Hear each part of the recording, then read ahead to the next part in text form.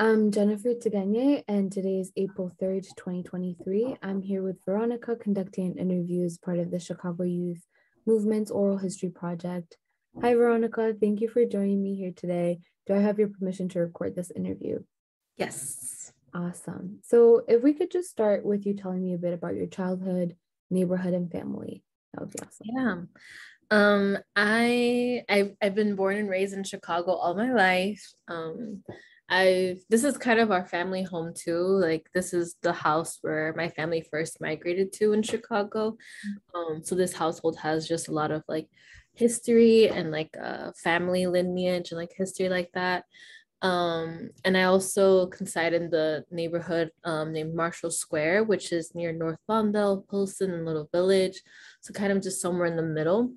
Um, and I would say that I'm very grateful for like where I live and just the fact that I've been able to learn so much about my family history and also see it. Yeah.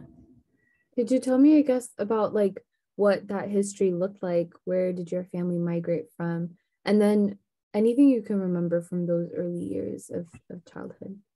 Yeah. My dad is from Jalisco, Mexico. Well, my mom is from Guerrero, Mexico.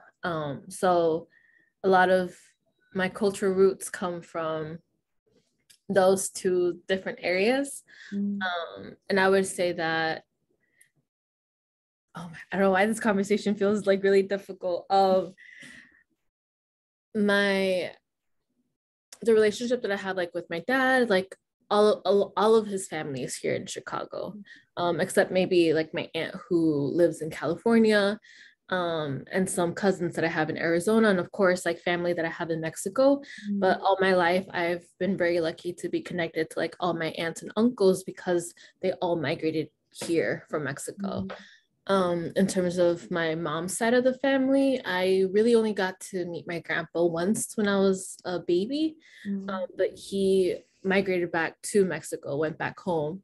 And I only have my grandma and my uncle here, so I don't really have that understanding or like that connection to my mom's side of the family. So a lot of like my customs and like my understanding of Mexico really does come from conversations that I've had with like my aunts and my uncles on my dad's side, as well as like my dad and my grandma. Awesome. So what was it like kind of going to elementary school and early years growing up in Marshall Square? Yeah, I attended Hammond Elementary, which is on California, yeah. I went there until fourth grade, and then I transitioned or transferred into Salcedo Scholastic Academy.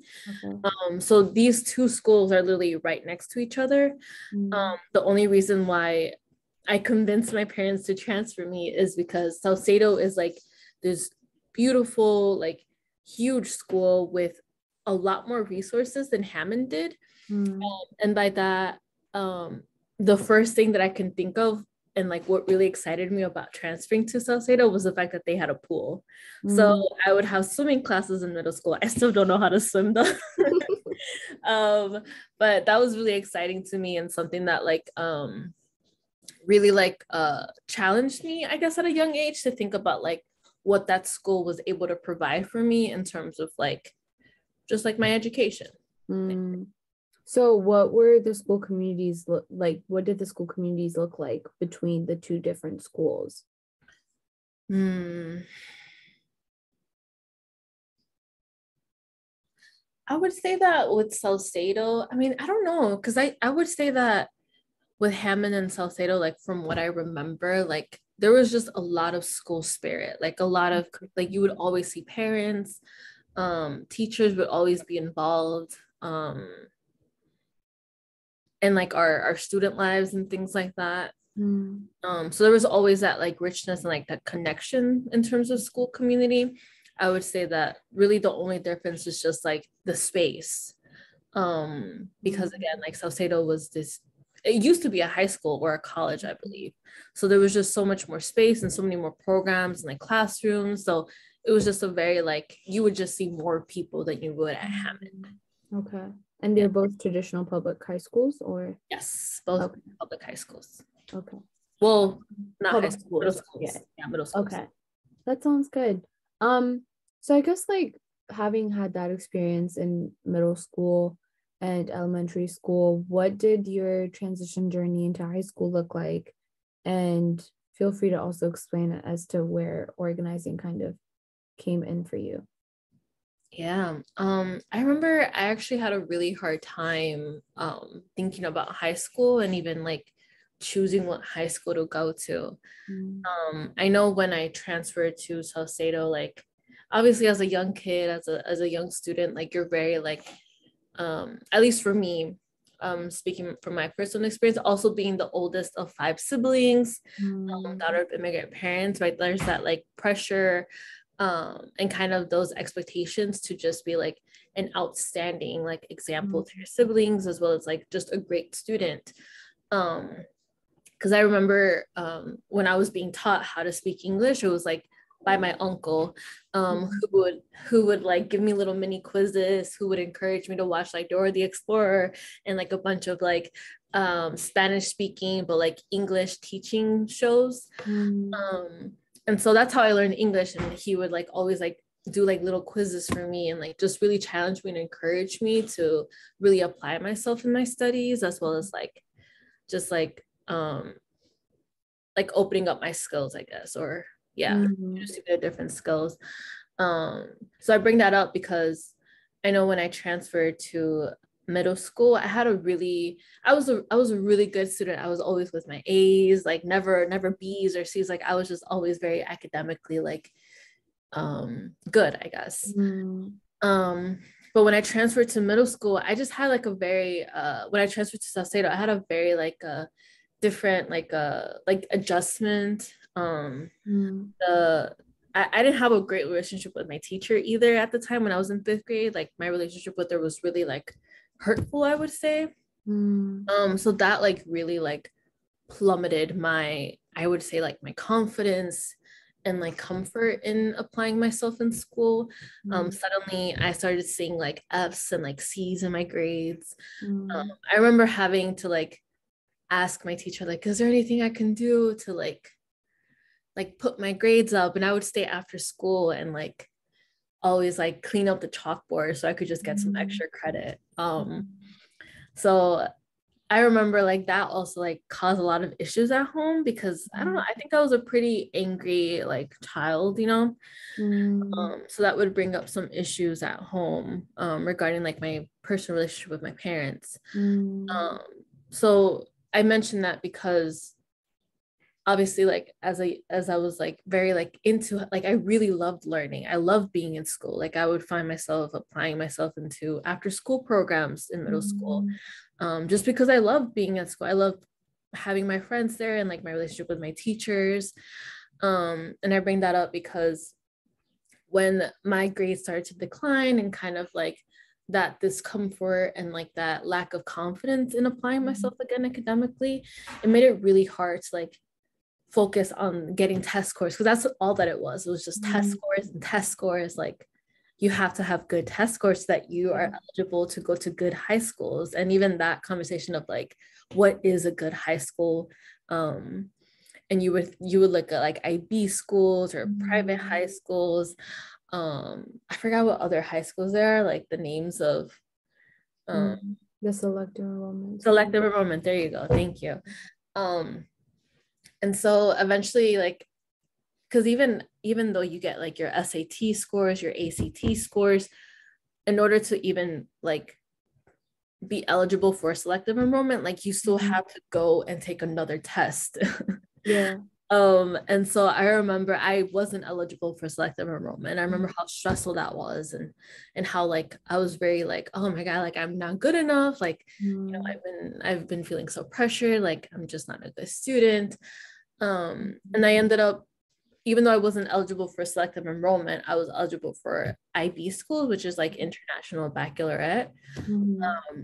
And I would like go to shadow days. I would do my research because I really did care about school and I cared about that and going somewhere that I really enjoyed. So I remember that there was like an open house or like what is it that where all these high schools like did like presentations to show you what their high school was like. Yeah. I remember I attended it, and I had seen this school named Back of the Yards High School, and it was like a brand new school. It was located on 47th and Western. I looked up like how far it was. It didn't look far to me, and I liked the idea of taking a bus to high school. And also the fact that it was just a really like small high school. It felt like I would feel comfortable in that space, because I care about like building community, knowing who I'm around, and things like that, and just like it just felt like more comfortable for me. So that's where I ended up going. I ended up applying to Back of the Yards High School. I got accepted, and I was the second graduating class from there. Yeah. And then I'm sorry, I know you asked something else along with that. Yeah. No, I was just curious about the transition to high school, and then I asked if organizing came in for you early in high school, if it came in later on. Yeah. For me, my first introduction to organizing, I guess I actually didn't get introduced to organizing until my senior year of high school. I would say that what I first got introduced to is like activism. Okay. And I think the distinction is important, just because organizing is something that I did, like I was employed to do for 3 years. And I like can tell like the difference in skills and just like the requirement of like work that needs to be put. Not to say that the differences are bad, it's just like I just think that it's important to distinct that. But my first introduction came to activism when I just found myself like really in love with my chemistry. Was it chemistry? Yeah, it was my chemistry class. Particularly because my chemistry teacher was amazing. I was also very like involved in after school programs. So I was just always like on the move, always like just always after school. I wouldn't come home until like 7 p.m. or 8 p.m. most days. Okay. What kinds of programs? I was involved in a lot of after school matters as well as sports. I really loved all the programs that After School Matters provided, just because there was such a wide range of like different things that you could get yourself involved, and you didn't have to like you just had to be curious about it, you know. I really love that. I love being curious and just exploring things, because I'm a very undecisive person. So just like having those options felt very like exciting, and like very thankful to have that, you know. So I remember my first after school matters program was like how to document, like documentation. I remember I was actually challenged to go to downtown and just interview people, and I don't actually remember what the interview questions were, but I just remember being so excited to just like connect with people and ask them questions, and just like have an understanding of just who is in Chicago, as well as like documenting those stories and just the importance of that. I was also involved in softball and tennis in school, and a little tiny bit of volleyball. So it was really fun. And yeah, and then there was a point in my third year of high school where I would just stay after school with my science teacher. Her name was Miss Singh. I remember I would just stay after school. We would just talk. It was always myself and a group of students. And a lot of these conversations would be just like about personal things, but also like just things that we're noticing about the school. You know, by this point, it's my third year. So now we have like a completely like a full school, right? Because when I first entered, it was just myself, freshmen and sophomores. But now we had like freshmen, sophomores, juniors, and seniors.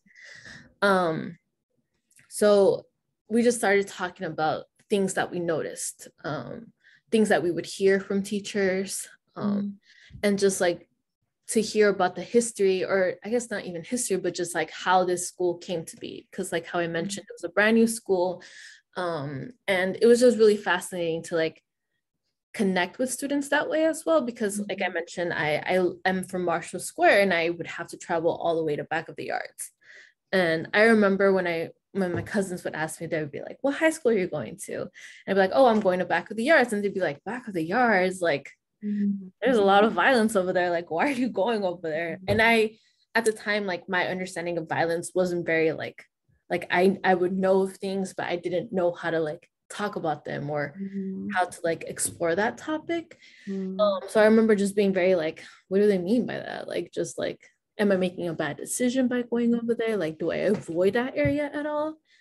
And so we would just have conversations like that. Like we would hear about like the shootings that would happen in the neighborhood, how certain students from our school were getting like picked on by security guards or the police officers, because our school actually has like a specific little office for cameras, and like we would have two policemen in our school alongside like 3 or 4 security guards.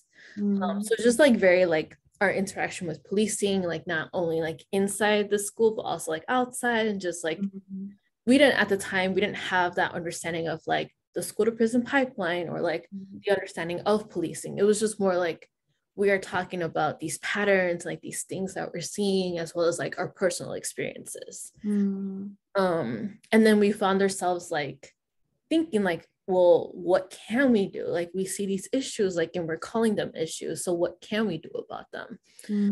And at the same time as these conversations were happening like amongst us and in this chemistry class with my teacher, this was also around the time where Trump was getting elected, or Trump was announcing his presidency, whatever. So there was a lot of just like, I don't like tension and like and like just like worry, you know, like what's going on, like, and like students just wanted to talk about that. Students really wanted to talk about it and do something about it. So at the same time as like we're having these conversations, another club is getting introduced and kind of started, or had been started, and it was the Dream Pursuers, which is a club that's specifically for undocumented students who kind of need that space to talk, but also like for support and resources as they're like experiencing high school and like these things that are happening outside of school. And also like to help us out, or to help undocumented students as they're applying for college and things like that. And they were, and this club was getting help through a community organization called Brighton Park Neighborhood Council. And I think that eventually, because we started talking about this, we were just in our student group, we were just like, you know what, like how would we feel if we were to start a club too, a club where we get students to come over here and talk about issues, and maybe we do something about it. Quickly that became the Student Voice Committee. And we were able to kind of develop these ideas and these thoughts into like action, and kind of like more clearer topics, like being able to name it as like, right now what we're seeing and experiencing is the school to prison pipeline. Right now what we're seeing and like hearing is like microaggressions from our teachers. What you're experiencing is racism, right? Like all these isms that we started learning and like developing our ideas and experiences on. And that was all because we would be attending workshops and having conversations with organizers from Brighton Park Neighborhood Council. And because we developed just such strong relationships with the organizers from BPNC, we would start learning about how the things that we're experiencing within our school are also like directly connected to the community and like what's happening in Chicago. So I remember like I would always hang out with this organizer from BPNC. Her name is Olivia. And like I mentioned, like I would always stay after school anyways. And sometimes there would be like events around campaigns and things that like I was curious about, or like we were learning about. And like myself and like other couple of students sometimes would get invited to these programs or these events. Olivia would just be like, there's actually an event happening right now at 6 p.m. Like, do y'all want to like join us? And I would just call my dad and be like, hey dad, like I'm not gonna be home until like 8 or 9. You know, I'm gonna go hang out with Olivia. We're gonna go to this event. And my dad would just be like, okay, have fun, be safe. So I would just spend like my entirety of like my junior and like senior year just attending these programs and just like developing my understanding of what's going on, you know. So I would say like that's connected to activism, because we were just like naming these issues and we're like, we have to do something about it. So we would set up meetings with the principal, set up meetings with teachers. I would say like one of the most exciting things that we did as Student Voice Committee was like have those meetings with our principal. But there was also a time where because of these conversations and this planning that we had, students actually were able to lead a full teacher PD day where we talked about adultism, because that was something that we felt like was scratching the surface to be able to talk about all these other issues and like things that we are noticing in our school community.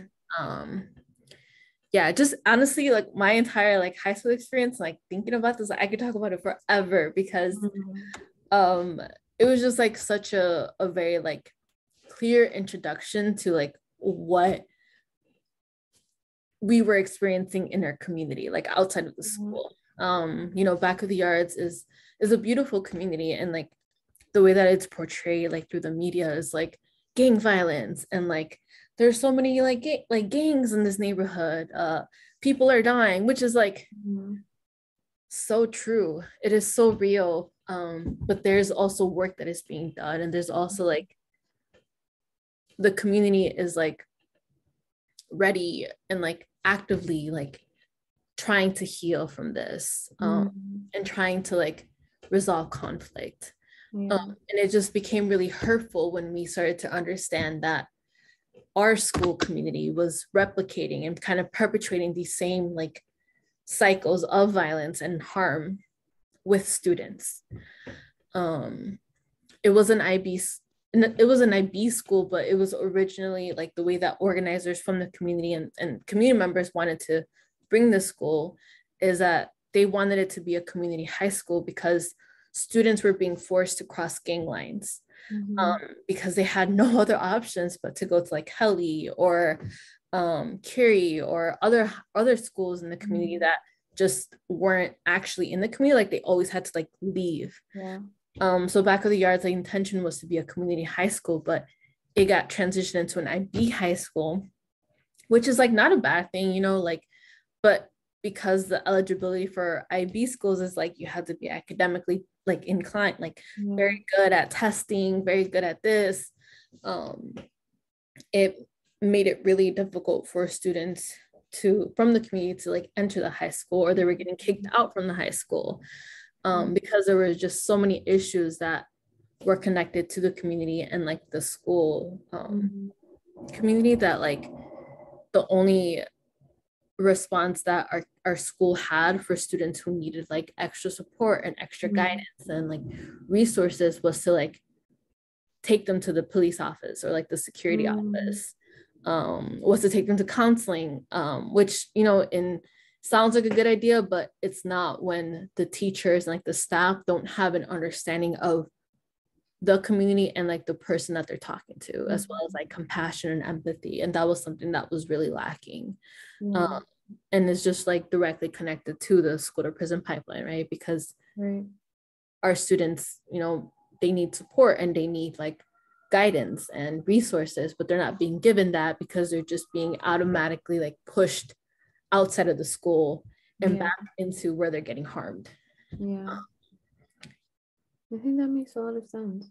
I'm curious if you, looking back at your high school years and Back of the Yards, if there's a specific situation or a campaign, I guess, that SVC did that stands out to you that kind of drove home that point for you. Yeah. I would say that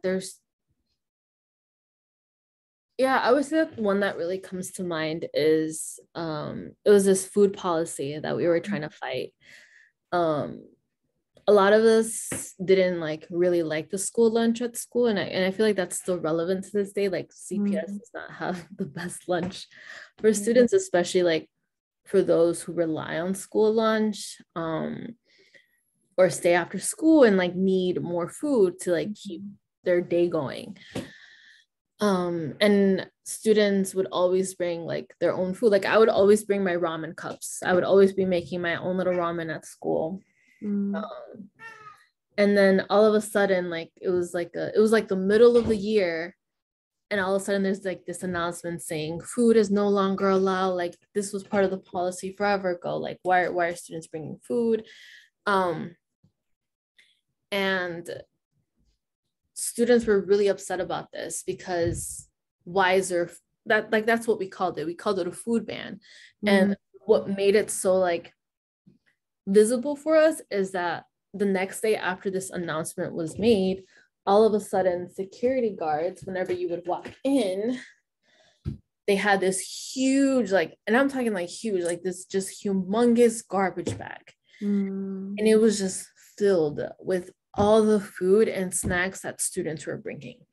Just like, it felt like it was like a, like if you ever been to like those gift exchange for children, it just felt like that. Like it was just like this bag full of like apples and like Cheetos, and just like my ramen was being like taken away from me, as well as just like actual dishes that were like created by students to bring to school for them to eat during lunch.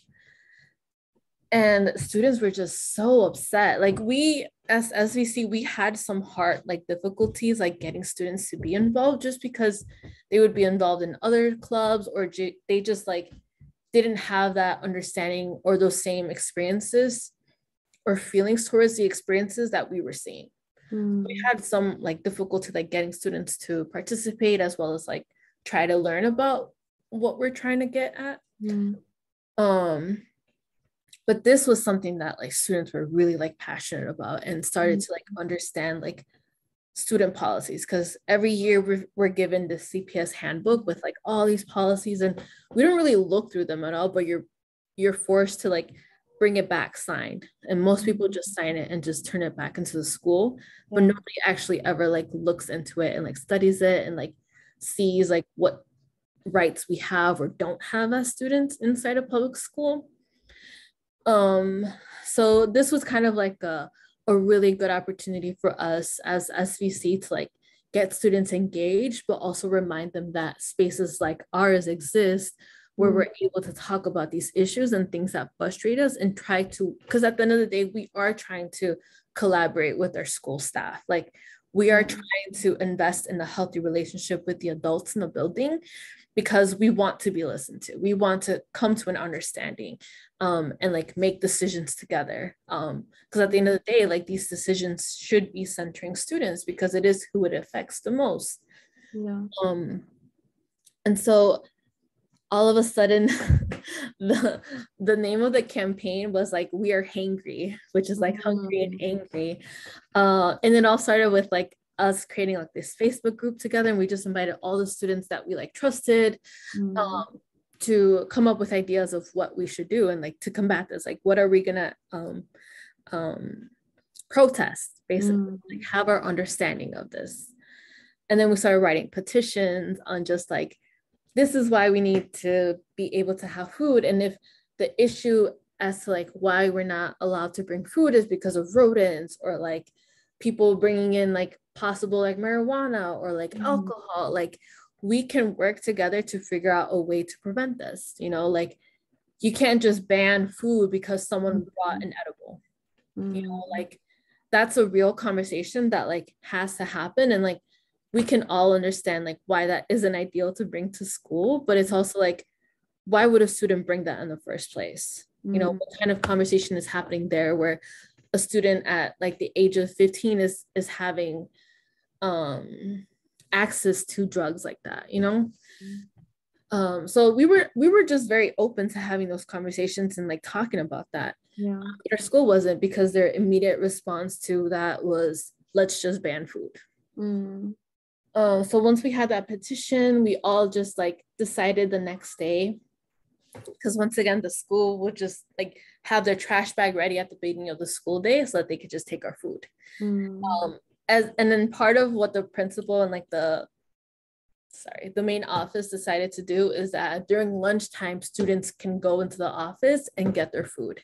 But that was just like super disorganized, because then students, like, the line would just be humongous. And then by the time that students got their food, like, our lunch period was over. So it just didn't make sense. So knowing how the school was responding to like the food that was being brought in, we all thought, why don't we all just bring like an apple? Let's just all bring an apple or two, or how many you want to bring. And we know that the school is going to collect them at the day. So let's just fill up their trash bag with just like apples. Let's just bring so many apples that they just get sick of it, but also like the optics of it, right? Like, our school is really snatching these apples because someone brought an edible, or this is someone maybe just brought an apple because it's the snack that they need, so once the optics were there, we took pictures, we took it to Twitter, we were just like adding back of the yards, as well as just like documenting it.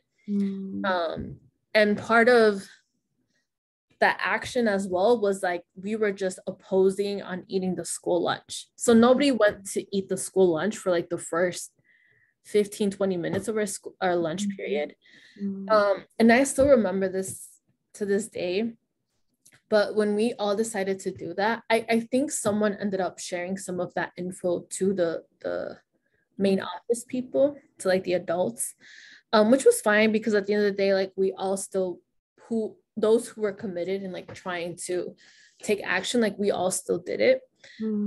And I remember my two teachers, it was Mr. D'Agostino and Mr. Rotman, both like social studies. No, Mr. Rotman was like social studies and like that type of subject area. And then D'Agostino was for English and reading. And these two white male teachers, when they saw that we were opposing this and they saw the petition, they saw that we were taking action against this food ban that was happening and decided not to eat the school lunch, while we were all just sitting at the lunch tables without food, they decided to walk into the school lunch line, get food, and just eat in front of us. And I remember they were like eating the food like so dramatically. They were like, oh, this is so good, like just rubbing it in our faces, and it just felt like a very like a huge, like, just huge disrespect, like, wow, this is where you stand when it comes to students. Like, maybe you don't agree with the way that we are choosing to take action on this, but the fact that you like decided to respond to it that way, in a way that's just really disrespectful and hurtful, because I actually like really enjoyed my English class with Mr. D'Agostino. Like, I really enjoyed that class. And I always thought he was a great teacher. Like, I always learned so much from him. But to see this side of him, to see this response and where his values are in terms of like how he feels about students and how we felt about an issue, it just felt really hurtful and harmful, because that greatly affected my relationship with him, because it made me feel like he was someone that I could no longer approach, no longer felt comfortable that I would be listened to or cared for even. And it just felt very like just aggressive, and a very aggressive take on his behalf and Mr. Rotman's behalf. And once students saw that, and this is also the part that was hurtful too, is because once students saw them, the students who were like committed, like suddenly felt very like, oh, like they feel bad, like they feel guilty. Because once again, this is an adult. This is someone that you look up to. This is someone who you spend your entire like school year with, like we spend 4 years with these people. And just to have that like mistrust and kind of like that hurt, it like discouraged a lot of our students who were there. It made us just feel like, oh my God, like, oh, like maybe we shouldn't have done that. And it was just like a very like setback, but that was kind of the start of a pattern that the teachers started to like kind of show their true, like, I don't want to say colors, but like they just started to show how they felt about clubs like Student Voice Committee, or students who were outspoken like Student Voice Committee. And I just directly relate that to like just that like school community aspect of it, right? Yeah. Because once again, these were white male teachers who had no connection to the community whatsoever. You know, if they saw a student who was like having a hard time outside of the school, maybe was involved in a gang, maybe was involved in taking drugs or something like that, like they had no understanding of why a student might do that, or not even understanding, but even to try to have an understanding of that, you know? And like to not build a relationship with that student, to immediately think of them as like lesser. It was just really hurtful and very like racist also, and microaggressive. Yeah. That's very interesting. I'm curious if you feel like that is reflective of other relationships with teachers and school administrators in the school building. If that kind of seemed like it was a bit of a culture, or those were the exceptions. Yeah. Like directly talking about back of the yard, like my experience there. Yeah. I would say yeah, because we quickly started seeing and like naming it, because once we noticed it from these two teachers who, once again, like everyone in the school had decent and good relationships with these teachers. And like just to switch up, we had a lot of white teachers in that school, a lot of them, and most of them weren't from anywhere near the community, like neither back of the yards or any of the residing neighborhoods. Most of them would be in pretty like predominantly like gentrified neighborhoods, or just really far north side. I'm trying to remember like any other, I mean, kind of like, once again, like more of a personal experience. And again, this is all during the Trump era too, so it just felt like a lot more heavier and like just more like just a lot of hurt. A lot of hurt, because even when Trump was elected, like that day, like we were at school the day that he was elected, and all the teachers, like I remember I was in my math class and people were just like not having a day, like we were just not feeling okay at all.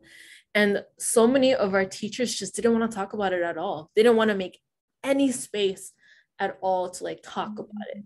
And it just felt really hurtful, because again, like as a school community, like the way that I think is, if someone is hurt, if it's multiple people that are hurt or obviously going through something or obviously affected by something, like we as a community need to be there for each other in whatever way that may look like. And again, this is a small school, and like it just felt very like nothing was said even through the principals or like the main office.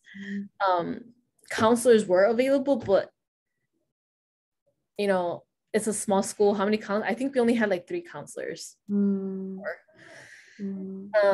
Which is probably more than other schools, but it's still not like, I don't know. It's also like you have to trust a lot in a counselor to be able to understand what you're going through or what you're feeling. And if you don't get that notion from the entire school community, like how can you expect that? How can you expect to receive that from like one person, you know? And then for me personally, I know that my senior year I had a really bad interaction with my art teacher, to the point where we actually had to try to set up like a restorative conversation amongst us. And at the time, the teacher who was like strongly supporting me and through this process was my English teacher, and she was Asian. So the reason why she wanted to really support me through this is because she actually had a similar interaction like this when she was in high school. And the interaction was that at the time I was really involved in Pilsen Alliance, because I started to want to learn about gentrification. I started to see it in my neighborhood, and I knew that Pilsen was going through something, was greatly going through gentrification, because of the rise of housing costs, as well as just the rise of businesses that were locally owned by community members being shut down. And all of a sudden it's like Talia Hall is making thousands of dollars, but also like has a really racist staff. So it was just like those conversations that were happening for me, as I started noticing like local businesses in my community like slowly disappear. So when I became involved with them, I further like, that's when I learned about gentrification. That's when I was able to name it as like, oh, that's what's happening, it's gentrification. So I remember like I was like learning through this, and I was also just a really angry person at the time. I was just very like angry because I'm like, why is this happening? Like, how is it that we can't really do much about it besides like yell at people or like show up to their meetings where we're not even listened to, you know, where we're kicked out because of what we believe in or what we're experiencing, as well as just like dealing with politicians, you know? So I was just really angry, and I just like found myself expressing that a lot. And I loved my art class. I was so I mentioned I was an IB, and part of the program that I was in was CP. So a lot of my time was spent in art classes and art stuff. So I would spend my lunch period, I would spend 3 hours a day in my art class. And I really trusted my art teacher. I had a really strong relationship with him until one day I posted something on Instagram. Along the words, it was like a sticker. It was a picture of a sticker that said like, stop gentrifying Pilsen, or something along the lines of like, fuck gentrification, something like that. And I posted that on my Instagram page, and my art teachers followed me on Instagram. And I remember the caption that I put was, if I see another white person walking down 18th Street, I'm gonna tell my dog to bite you. And at the time, like I strongly remember like I was just angry, and I was just like, oh, like I'm gonna tell my dog to bite you, but I also meant it in like a funny, like, because you hear my dog, she's like a little chihuahua, like that's who I'm thinking about, my little chihuahua dog just like barking at you, and like, you know, but it was like funny to me, but also I was just like really pissed off because at the time a project that I was working on with Pilsen Alliance was to, oh my God, I forgot the name of it, but it was basically to stop this coalition that was in Pilsen allowing a corporation to buy an acre of land because they wanted to develop it. So it was to stop rich developers from buying this land. And I remember it like failed, or we just something I had just learned about something that just really pissed me off. And that's the only way that I could think of and had access to expressing my anger, was just like posting that picture and like writing that caption. The next day, my art teacher, I remember this like vividly, because I remember it was a really like shocking moment for me, but also I was really like emotional. Again, I was angry. It was the next day, I'm at school. And I remember my teacher, we have like these rolling chairs. My teacher like just rolls up to me in his rolling chair, and then he just like tosses this paper onto my desk, like literally just like tosses it. And I'm like doing something, so I look at it, and then he stops and he's like, explain this to me. And it's a screenshot of my Instagram post. And I was like, yeah, like, and I explained to him the project that I was doing.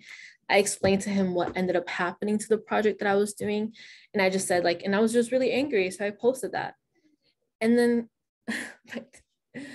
Mr. Anderson, that was his name, or is his name, he starts talking about just like, do you have any idea like what this means? And just like in his own words, through the restorative circle, he called it a teachable moment. That's where he referred to it. So I guess he was trying to have this teachable moment with me, and just starts to like dismiss what I'm saying, but also like brings up things like, you know, if anyone from the colleges that you've been applying to, or any like job that you're trying to apply to, sees this, they're never going to accept you. Did you know that by typing this and like posting this online, like you are just being like Trump? And he also mentioned how back in the day, like historically, how dogs were actually used for racist attacks. So he just goes on and on about this, just those three main points. And then he says something else too along the lines of, if I had known that you felt this way or would write something like this on social media, I would have never allowed you to photograph for me, or be involved in any of the clubs and like sports that you're in. Because at the time, like I said, like I had a really strong relationship and trust with this teacher. He was our coach for softball. I was in softball for 2 years, my junior and senior year. So I interacted with him a lot. Not only did I spend 3 hours a day with him, but adding to that 3 more hours that I would spend with him after school, and referring to the photo, he was the volleyball coach. And whenever he would need a photographer, I would always volunteer. Like I would always volunteer to spend time to just like practice my art, develop more skills, but also like to learn from him. And I remember he was talking to me about that, and I was just like, what? Like, what the, I was just like, why are you talking to me like this? Why are you saying those really hurtful things? And I remember I just ended the conversation with him by saying, I don't regret what I posted. And when I said that, he just like rolled away in his chair. And I remember, I think it was like 5 more minutes until like the lunch period was, because it was during lunch period. The 5 minutes to lunch period were over. I remember I was just tapping like my leg and like tapping my pencil or whatever. And I just like started crying. Like I just called my dad. I'm like, hey dad, like, could you please pick me up? Like, I'm not having a good day. Like, I'm just really upset right now. My dad was like, okay, I'll go pick you up right now. And as like the main office like beeps me and like tells me like, hey, like Veronica, you have an early dismissal. And I'm like walking out of class crying, and my English teacher, Miss Lee, she was like filling up her water bottle, and she's like, hey, like, how are you? And as soon as she said that, I just like started bawling. I just started crying and crying. I was like, oh my gosh. And I just couldn't find the words. Like I couldn't explain it to her. And she's like, let's talk tomorrow, or whenever you feel better. And so instead of staying after class with Anderson, I ended up going to her class. And I just explained to her what happened. I remember she started crying too, because again, she resonated to this, and I just felt really listened to and like cared for, because it's like, how do you explain to someone that you're just so angry over something that's like happening in your community, but also like the distrust that just happened between you and the teacher. And she just like really understood that. So we just like talked, and I just spent like the last like 3 weeks talking with her about like, what do I want to do? And at the time, like I actually ended up going to my principal and like trying to explain what had happened. And I was also just crying in her office. I was just crying, and all she really did was just tell me like there was like really like nothing that they could do. It was like my senior year. It was only like two months left until we graduated. And that same week that I had this interaction with my teacher, with my art teacher, it was a week that we were taking our CP test. So it would like guarantee that I would graduate as a CP graduate. I just was not in the emotional and like mental state to take that, and I just ended up like not participating. Oh, it wasn't a test, it was a project that I had to turn in. And I just like couldn't really do it. I didn't go to his class for the rest of the senior year. I was just moved to the counselor's office, and I would just sit in the counselor's office. And then I got transferred into the other art class, which was just right across from him, another teacher named Miss Strentz. So I was in photography in her class for the remainder of the year. And I just kind of gave up. Like I was just really angry. I was just really angry because nothing was really like like my principal didn't really do anything about it besides just like moved me and like not like, I don't know, like I guess I just kind of felt like I needed something else, but I didn't know how, like what that could be or how that could be. So I just ended up not graduating as a CP student because I didn't turn my project in. I didn't develop a relationship with my teacher ever again. Like we tried to have a restorative circle, and it was me, the art teacher, Mr. Anderson, Miss Lee, and the counselor. And I just remember I was just like crying. I was trying to get the words out. I was just crying and crying. I think I actually ended up writing what I wanted to say to him and like try to explain the situation. And I think I remember just reading it. I think I just read it, but I was like crying and like sobbing. And he just, throughout that entire conversation, he never apologized. He didn't say sorry. He just said that he wanted to take an opportunity to like, again, he's like, I thought that this could just be a teachable moment. That's all he said. Yeah, I don't remember an apology. I just remember me and my teacher, Ms. Lee, were crying. And she was just trying to like explain what she saw through my situation in her own eyes, as well as like her personal interaction and like relation to something like this. And yeah, that was it. That's the way that it was resolved. We just had a restorative circle that didn't really feel restorative. I didn't go to my own graduation because of that, because I didn't graduate as a CP student. I didn't like, I just felt very like I was ripped off of all my hard work. I mean, I gave so much of my energy and time into like my academics and like programs, like things that I wanted to like learn and like develop.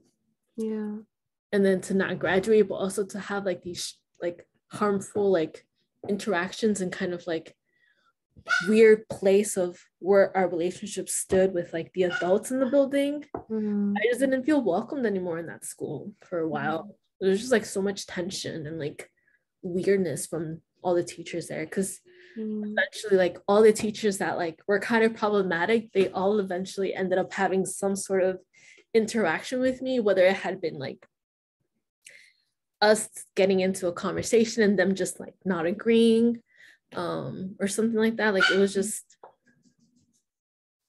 I think the only time that any of the adults ever apologized to me was Mr. D'Agostino, but that's another story as to why he apologized to me. But yeah, I didn't go to my graduation. I still don't have my high school diploma, actually. Like I have to go to the school, pick it up or like get it, but I had to pay, even though I didn't go to my own graduation. Like I had to pay for graduation fees, even though I didn't go to my own graduation. So I just haven't gone back to get it. And maybe I'm just stubborn. Maybe that's just like the type of person that I am, but it was a little hurtful, you know? And it was also interesting because after I graduated high school, I got employed with Brighton Park Neighborhood Council. So I worked as a youth organizer with them. And part of my job and like my responsibilities was to facilitate student voice committee inside middle schools and back of the arts high school. But the school didn't want me back into their building because of COVID protocols, as well as like the school ended up having like a very like straining relationship with the organization Brighton Park Neighborhood Council, because of Brighton Park Neighborhood Council's involvement. I'm using air quotation marks because the only involvement that Brighton Park Neighborhood Council had with us as Student Voice Committee was they literally just provided us with resources and tools. And resources literally being knowledge. Like they just helped us like learn. That was really it. But because of adultism, a lot of the adults in the school building thought that Brighton Park Neighborhood Council was telling us what to do, when in reality, it was all student-based. Like we decided what we wanted to do. We decided how we wanted to take action, or what we wanted to take action towards. Brighton Park Neighborhood Council only supported us in that, you know, but they never told us what to do. But because of adultism, they thought that they did that. So the Principal Brecky, ended up not wanting to do anything with BPNC in the school building regarding student voice committee. So I ended up not really being able to even go back to the school to provide that same support that Olivia, the organizer, once was able to provide to me. That's a lot. Yeah. A lot. And I'm so sorry. No, you're so good. But I think speaks to so much about needing to be validated by your school community when you were facing something so, like upsetting both in your community at large and also in the school, and to not be validated is like huge. And for you to like not have attended your graduation, not have your diploma, and still and not be able to go back and do the amazing work that you experienced is huge. So I feel like there's many, I think, entry points and like questions I had throughout that. Like, I guess like if you could tell me a bit about like what BPNC's like work did look like back when you were still in school, and the kind of, you talk about learning. I'm curious like what that looked like. Yeah, I mean, I remember the first couple of issues that BPNC introduced to me, and like that I felt really passionate about, and kind of like, oh my gosh, like I actually feel like I can do something about this, was at the time, oh my gosh, I forgot our governor's name. What was our governor's name? Bruce Rauner? Yes, Rauner. Okay. At the time, Rauner was doing a lot of like public school education, like funding, like cut on our funding. And at the time, when we would talk about like in student voice committee, when we would talk about these things that were affecting us, a lot of the times what we would connect it to was like lack of resources. Like we would always be like, oh my gosh, we should have a student center. And like this student center should literally just be where students get to hang out. Like we just want to have a cool hangout spot right here. Like we have like this really open space in the second floor. And we would always be like, that should be our hangout spot. And when we would talk to our principal about it, a lot of her response was like, well, we don't have the resources or like the funding, like is that really a priority? So then we would come back as a group and we'd be like, well, how do we get the funding or like the resources for this? So then that's when our connections to school cuts and like school funding became like a little bit more like developed. So once we started learning about the numbers and just like how much money goes into police instead of like our school programs or art programs and things like that, it just all felt like so much more clear as to like who makes decisions, how does this get to that, like who gets to choose how much money goes into our schools versus like what doesn't. And that was my first introduction to kind of like activism. I remember I would get in a school bus like on a Saturday, and it would be like myself and like a couple of other students from like different schools. So BPNC is like partnered with a lot of different community schools in the neighborhood, like Kelly, Curie, Brighton Park Elementary, just so many like wonderful schools. And they have so many partnerships because BPNC provides like programming as well as like funding for some of these schools. And at the time, it was myself in a school bus again with students, and then parents were there too.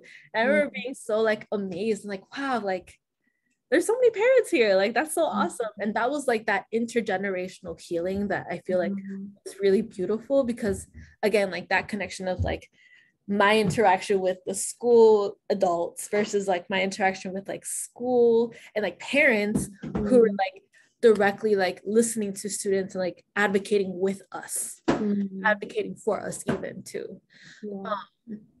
So I remember we ended up going to like Bruce Rauner's, like one of his mansions, and we were just like protesting outside. We were getting recorded. There was like news broadcasters and everything. We were just talking about like the impact that this has on his decision making and like his policies for school funding. And then after that, like with money, like money comes everything, right? Money becomes everything. I mean, because once we started looking at that, like, oh my God, like why is there so much money going towards the police in our schools? Like there is just so much money, and what do they actually do? Right. And it's like once those questions started happening, we started developing like other like not other understanding of just like the issues that we were seeing, and how this is directly like, because at the end of the day, everyone is affected by policing. Yeah. Like even the adults who are causing the harm, part of the reason why they think the way that they do or think that the solutions that they are providing are good is because they are affected by policing. Like they think that that works, but it doesn't. So like it was just like really fascinating because it started to become like the difference between like having these conversations with our with other adults, with staff, and like with students, versus like having these conversations with like, wait, hold on, let me take it back. Having the conversations about like what we're experiencing, what we're feeling, versus like what it means like systemically, institutionally, and just like that comment, like it just felt like a lot more easier to like distinct the two, because it kind of made it more like possible for us to like join forces and like think about us as combating this issue together, instead of feeling like, oh my god, I'm just going against my principal or just like this specific teacher. If that makes sense. Okay. Yeah, That's huge. yeah, it was really impactful. And then quickly after that, like you started hearing about No Cop Academy, you know, because once again, what it like, we're all affected by like what's happening outside of our school as well as like in our communities, you know. So yeah, we started talking about that, and then of course immigration became such a big issue, or always has been an issue, but it just became more like just like there and like visible. At the time, like something that BPNC like really helped me, and like through their mentoring and like the conversations that like we were able to have with adults who were willing to listen to us and like share information with us, is that I started to become more reflective and like aware of how these issues directly impact me. Because a lot of the times, like when you hear about policing, like you just only think about like Black people being impacted by it, when in reality it's just like such a bigger issue. Like we're all affected by it, like policing, militarization, and like immigration, like they're all in like tag, like with ICE, like it's all connected. So just like having the space to like be reflective of that and like aware of that, it was so like amazing, because I felt comfortable asking questions, but also like once again just making those connections. And like I don't know, I just feel so like, even thinking about it, I'm just like, wow, like so much growth happened through there. And like it was the fact that it was able to happen was because of the support that I had from my mentors at BPNC, as well as like the teachers like Miss Singh or Miss Monson, Miss Nani, who were like super attentive and like willing to listen and care for us as we, like make these like that like discoveries and like exploration. That's huge, and that makes a lot of sense.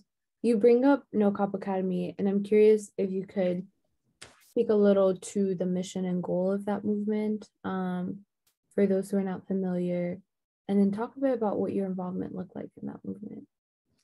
Yeah, the No Cop Academy campaign started with the fact that the city was trying to create a cop academy in West Garfield Park. This was all under Rahm Emanuel, who at the time, at the time, like what was happening like in current events and like the way that a lot of the increase of this policing conversation started happening is because of the murder of Laquan McDonald. And I just remember like the first time that I heard about what had happened to, I remember that, oh my God, I'm sorry, this feels really like heavy and kind of just like going back through a lot of like conversations and like just memories and like difficulties of exploring this topic. Yeah. You know, because we were talking about violence and murder and just like the city not really like caring about the fact that young people are dying and being murdered by police. Yeah. But there was specifically, okay, I'm thinking about Destiny Harris, who is a resident at West Garfield Park, and I just remember hearing about the importance to her to have more funding towards our schools and just our education and more community spaces, and that's the reason why money shouldn't be going towards this cop academy. Like, we're talking about $90 million towards this cop academy. And my first introduction to the people who were involved with this campaign was through an art party. Okay. And through this art party, we kind of just gave the space to create art together, you know, to talk about healing, to talk about even the fact like this is what money should go towards. Like, we should have more spaces where people can come together and like make art and like build community. Like, this is what we ask for and like a lot of people need. And we started talking about like why this is dangerous to Chicago, why this is dangerous specifically to West Garfield Park residents who already like interact with police more than the average person. And so the campaign lasted 3 years, where it was just like back to back like tension and like interactions with city council members, with the mayor at the time, and just like this overall goal of making sure that the campaign was being led by students and young people. And through this campaign, like we were just able to accomplish so much of that. So many of my friends are because I met them through that campaign and through that like work and through that community building that we did. And so even that is an example of like of just like the necessity of healing, you know, and like having these spaces for us, for young people to come together and like talk about things that are affecting us. Yeah, No Cop Academy was a really personal campaign to me because of that, because I was challenged and I was very like ready. I was just really ready. I had so much energy. No Cop Academy is one of the first spaces where I found myself learning how to like take leadership, but also like when to take a step back. Because my, again, like that self-reflection and like those experiences like to policing, like what is my connection to that, and like how I'm able to ultimately support Black young people through those experiences, but also like making sure that like I elevate that. And yeah, No Cop Academy, I mean, I learned so much today. Like it was such a important part of my like young life. Even though I'm 23, I'm like, I'm still so young. It feels weird saying that, like, but yeah, like they just helped me develop like so much more understanding of like state policing, state violence. And it was one of the first campaigns where I became very like physically involved, like lots of protests, lots of like yelling at politicians, at city council members, showing up at their fundraiser events, showing up at aldermanic like ward nights, and just making sure that these politicians did not forget how accountable they are to the fact that so many young people are losing their lives or being murdered by police. Because it's all connected, right? The amount of money that we put towards policing compared to like school funding. And quickly that a lot of the young people that were involved in No Cop Academy again started making those connections to their own schools. which is how the conversation around school policing became very active, and a main campaign, like a starting point that came after No Cop Academy, because ultimately, so what ended up happening was that the Cop Academy ended up being voted on by council members, and it's now being built. I mean, we've delayed it for 3-4 years now. And it still could be delayed, you know, just saying. But it is being built. The goal is to get it built by the city, even though we still don't want it. Yeah, sorry. I feel like I kind of.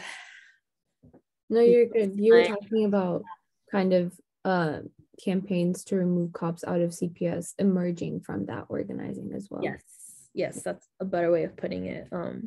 That can, yeah, cops out of CPS became like an emerging campaign and kind of starting point for, you know, students who were involved in No Cop Academy. Because again, not only were we like actively like learning and like developing these leadership skills, but we were also applying them through our decision making, through the way that we talk about this issue, and like becoming organizers. That's when I became an organizer through No Cop Academy, because now I'm taking all this information, all this knowledge, all this like that I've learned through No Cop Academy and applying it through CPS, through my conversations with other students, through conversations with my classmates, to talk about how this being built in our city directly affects us and is replicated within our schools. And so Cops Out CPS became a beautiful and like also very, very insightful campaign. Yeah. That's very important to know. I guess before I ask a bit more about Cops Out CPS, I'm curious if you could talk about the different people that were involved in No Cop and what those meetings and like actions. You talked about the art party, what other kind of events brought you guys together, like where they're coming from, what other organizations were involved, and if your entrance into it was through BPNC or just kind of individually. Yeah. So my first entrance to it was actually it wasn't okay. So I remember it was a very small meeting with many other students. I don't remember what, I think it was the Village Leadership Academy. I remember that school being there, and I talked about, because a lot of the students were from that school, from that meeting. And it was myself and a couple of the other students who were in back of the yards, as well as Kelly and Kiri, and Hancock. Yeah. And we attended this meeting to kind of just like talk about planning the art party, as well as like thinking about what is needed for students to participate in the campaign. It was a very like it was a very like it was a meeting that, anyways, sorry, I don't think that's very necessary, but I remember the first contribution that I made to the campaign was I just made a flyer to invite young people to the art party, and just like how to get involved. And I think it was like our social media handle, as well as like the email to answer any questions that students may have. And then I remember attending the first ever No Cop Academy art party. And I remember feeling so excited and also really nervous, just because a lot of the people who were there were adults and students and like young people across Chicago. So just a very intergenerational space. And I also remember the fact that this space just had so many queer and non-binary trans people. And it just, in my personal experience, like I have not really been around people in this community like that. So it was really like it was a really eye-opening experience because, again, like I've lived in a very sheltered place. I didn't really understand what it meant to be part of the LGBTQIA community. And so I say that because it's important to note that No Cop Academy was led by young Black people, but also specifically Black, young, queer, non-binary, trans people. And I think that's important because, once again, like, we're talking about community members who are directly impacted by policing in so many different ways, through school policies, right? Like, whether it be like, you can't dye your hair, you have to wear your uniform, whether it be like through conflict that is happening within the school, bullying, things like that, just like misunderstanding, and like also like that lack of history and like conversation that our classrooms have around like Chicago history. Like, you know, like even thinking about like our sex ed classes, our health ed classes, like we don't really talk about our bodies. We don't really talk about development. We don't talk about romantic relationships. We don't talk about like even safe sex and things like that. And like, this is all directly connected when we talk about why our schools need more funding, why our schools need more spaces that are healing, that are welcoming, that are loving and caring instead of policing. And also like mental health. Yeah, I'm sorry, were you gonna say something? Yeah, no, I think that all was adding up. I'm curious then, like you mentioned earlier, you were involved with Pilsen Alliance and work that was going on around gentrification there. Was that during the same time that you were involved in No Cop Academy, or?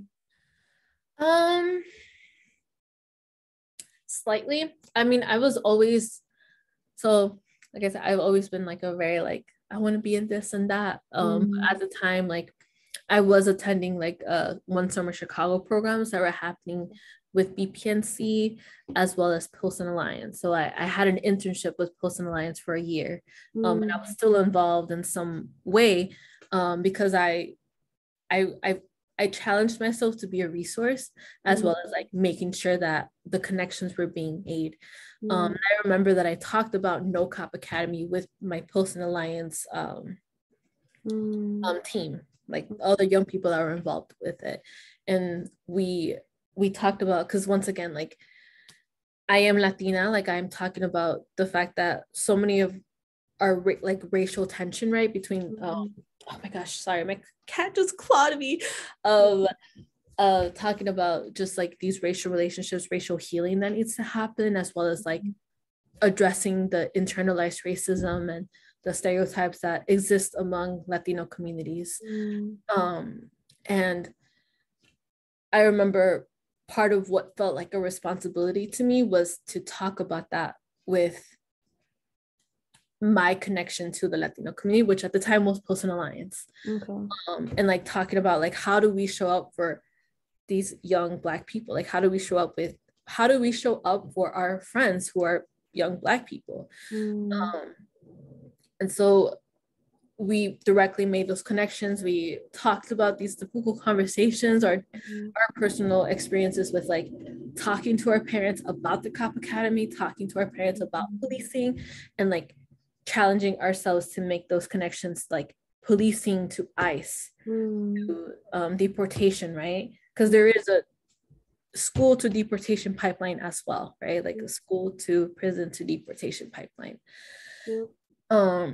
And No Cop Academy also made space to talk about that, right? Because there is mistrust. There is a lot of mistrust between Latino people and like Black people when it comes to talking about activism and especially in organizing spaces like this. So it felt like a very like important conversation and like work that needed to be done and still is being done. And I remember like something that No Cop Academy did, like that's something that we did, is that we actually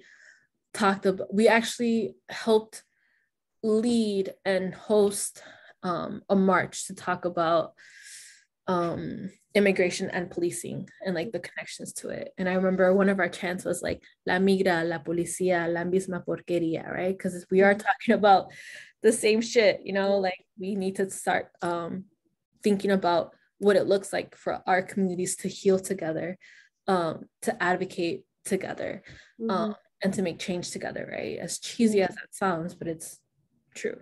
Yeah, I think that's very powerful. Yeah. So I guess what did life look like for you as No Cop Academy was kind of progressing, with the vote coming in, obviously, being disappointment, but also a huge win in that it delayed the construction of a cop academy for many years.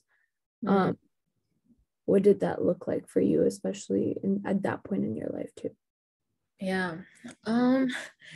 At that point in my life, it was really difficult. It was really challenging because I was also entering my freshman year of college, or was a freshman in college. And I actually had to drop out because of my personal experience with policing and like in my personal life.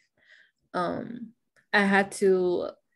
was in a relationship with someone who I ended up having to file a restraining order against. And, you know, calling the police is really difficult when you have this understanding of what the police does, when you have an understanding of what the system of policing does to men, you know, and specifically at the time I was dating a Black young person. And it was a really difficult conversation and like decision to make, as well as like it was my first introduction to accountability, right? Because obviously like my first decision that I had to make regarding like this relationship, it wasn't to call the police or to make a restraining. If anything, I feel like I tried to do whatever I could to prevent to ever getting to that point, but I couldn't. And so that just became a very reflective moment in my life, because once again, where is the support? Where are the resources to like talk about this, you know? And like something that is so needed is that community trust, that community accountability. So at the time that I was dealing with that, it was also No Cop Academy going through the final vote.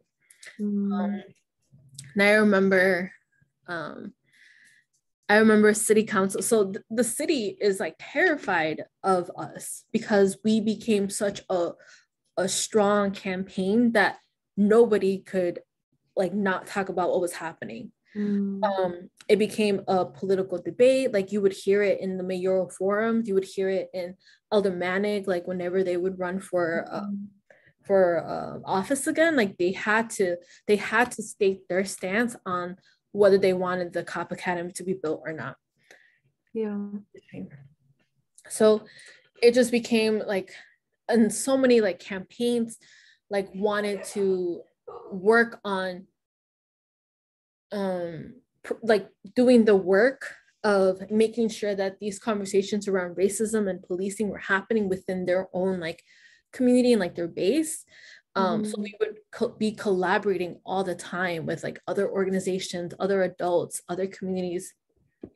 Sorry, I was getting a call. And it just became such a pivotal point, and like a pivotal conversation, that the mayor was just scared. Like I think they even went to like the University of like Michigan, and there were students there who literally had a sign that said "No Cop Academy," and they were chanting, and like he had to like run leaving. He had to like leave because he was so scared, and like he's so intimidated by the fact that he could not like escape the fact that young Black people were asking for this cop academy to not be built. So I remember the final vote, it was in May. I remember that, so to enter city council, you have to like go through these elevators and like these long hallways, and there was just security everywhere. They made it incredibly difficult to even get in the elevator and like try to make it organized. They had like these belts, like divide people up, and like they would just look at you as you're entering. And like obviously like before the vote happened, like No Cop Academy and like we built so much resistance and so much like protesting. Like we ended up like taking over city council for like more than 10 hours. We were there like for the entirety of the day until we got threatened by police. We were getting arrested. We were getting heckled by like a lot of the city council people who would show up. They would be like pushing us as we're like locking down the elevators and like making sure that like we are creating this tension, like protesting and like making sure that the message is clear. Like, do you care for Black young lives or not? Like that is the question, because by allowing this cop academy to be built, you're actively funding and divesting from Black neighborhoods. You are divesting from Black lives. So it was just so much like political, like, and like fired up. Like we were all just really fired up. But anyways, I remember the day of the vote. There were more than thousands of people. We had so many people show up to city council that day. Like we just took over the entire third floor. The entire third floor was just covered in people, and they weren't letting anyone into public comment. Only some of us were able to go, but we would quickly like get kicked out. And I remember my personal interaction inside the third floor. I was upstairs on the, what is it, like the panel that you can see inside of the city council meeting. Yes, the balcony. There you go. Thank you. I was at the balcony, and I remember I was getting heckled by a police officer. Like he actually like had to like almost drag me out because I was getting kicked out because I was like yelling and like chanting alongside my the rest of everyone who was there. And I just remember that's what the interaction was like for everyone. Like we were all getting kicked out. We actually had someone who was getting like physically assaulted by the police, like there in front of us all, literally stating and like showing what it is that we're fighting against, because there's no reason for a young person to be heckled and like arrested or like pushed down onto the floor just because they are trying to speak up, just because they're trying to read something that they wrote. And we just took over city council. If you actually look at the city council transcript, you can see that us chanting was being written as part of the transcript, because that's how loud we were. They were being interrupted every like 5 seconds because of our chanting. We were just incredibly loud. You would just walk out and you would hear the stomping, you would hear the chanting, and it was just really intense. And it was also just really beautiful and also really healing to know that we were being supported. And something that I feel like is important to talk about this campaign is that when we decided to like take this on and like actually launch the campaign, we knew that our chances of winning were zero. Like we knew that we had no chance of actually winning against this cop academy because of how like planned it was to have it, but also because of the people who held office at the time.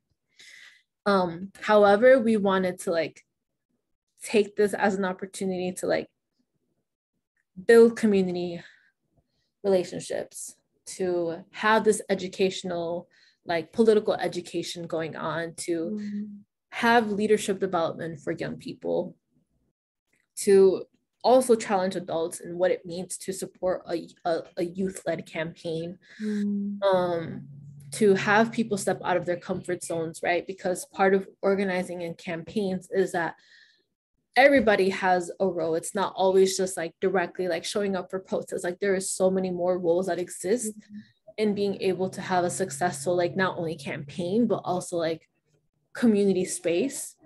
Because part of what made No Cop Academy so special to me is the fact that it is a campaign, but it also like still exists to this day in my life. Like the people that I built relationships with, like present in my life, and it's still a space that I regularly go to and like practice accountability, practice learning in, as well as like leadership and just like healing and so many other things.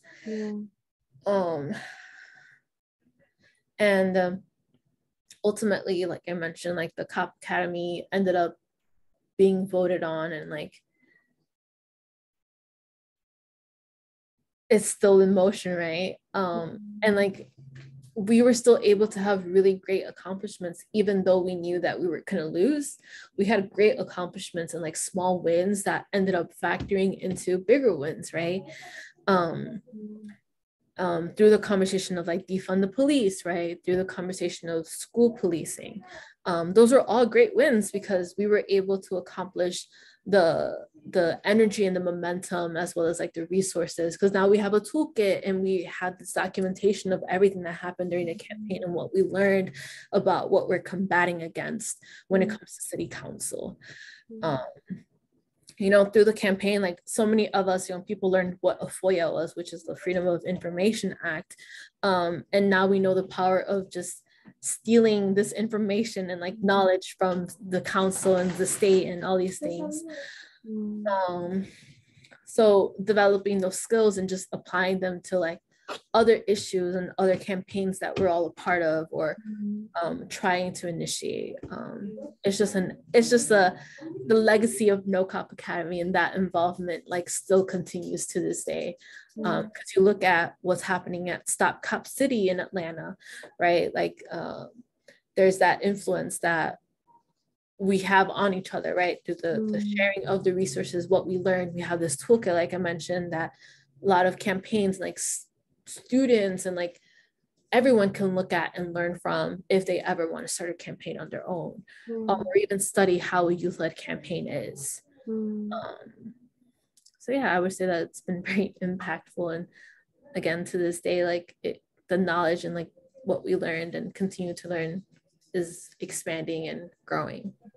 Yeah, I think that's beautiful that you kind of look at the interconnectedness of a lot of things, and see the ways in which kind of that legacy lives on in current movements.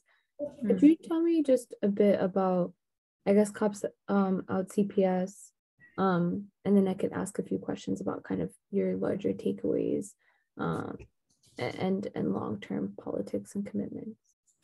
Yeah. Oh man. Cops Out CPS. Actually, if I could get a moment to get my laptop charger. That's yeah. Okay.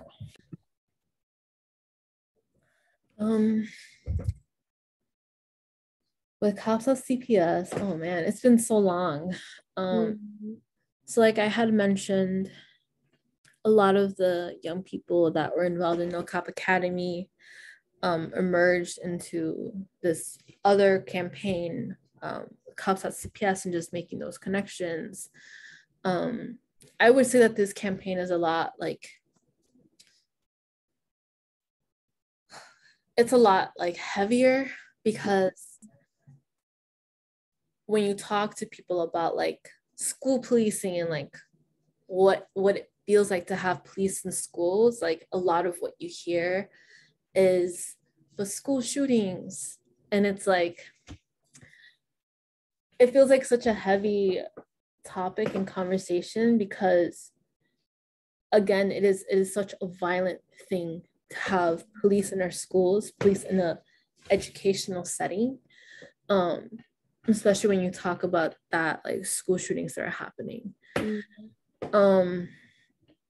Because I want to make sure that I have the right words and like the right things to say about this. Just because it is something that we hear so much when we talk about police in schools. And it just feels like school shootings and like police in schools are such different topics, but there is like somewhat connections, right?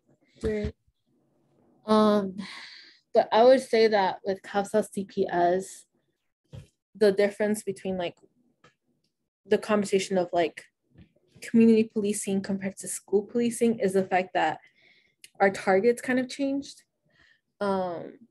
Thinking about No Cop Academy, for example, our targets were city council and like the mayor. compared to COPS CPS, where our target is the Board of Education. Right. And specifically during this time when we had COPS CPS, excuse me,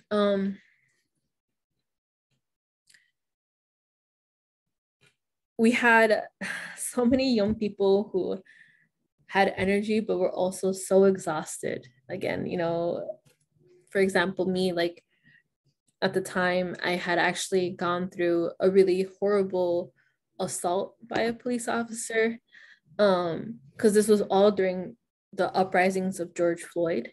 Mm-hmm. And many of us, like including myself, like we were all assaulted by police officers because of these uprisings. And we all had just undergone like such serious like violence. Again, we're all still like in our like entering our 20s, trying to figure out things. And I feel like this is important to mention because these campaigns are just so personal to us. You know, we are learning the balance of like living life and like organizing, but also like chiquita, of also like sorry, let me... You're good. Okay. And I mentioned that again because of just that it's just all so personal to us. And it's important to us, which is why it's hard to like say I'm gonna make time to rest and re-energize. And it's also very demanding work because capitalism, you know, is always moving, it's always running.